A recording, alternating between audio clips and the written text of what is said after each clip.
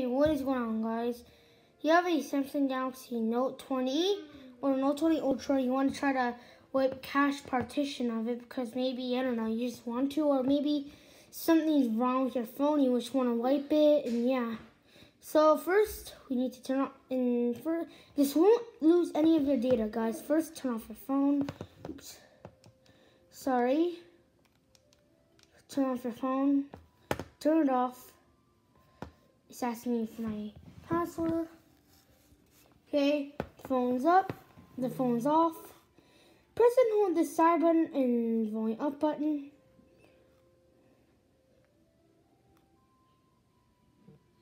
Okay, let go. This will boot us up in the Android recovery, but we won't be using the wipe data factory reset option.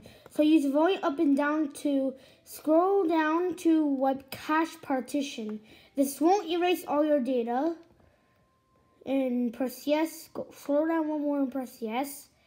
And just see my phone over here. Cache wipe complete. Later, just press using the side button here to select. Press reboot system now. Now I'll show you this won't lose any of my data. So just let it boot up. Just let it boot up and I'll show you it won't lose any of my data, guys. Trust me. Come on.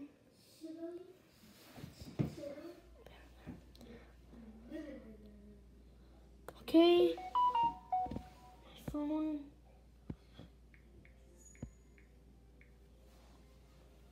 And then press done. Their phone is starting.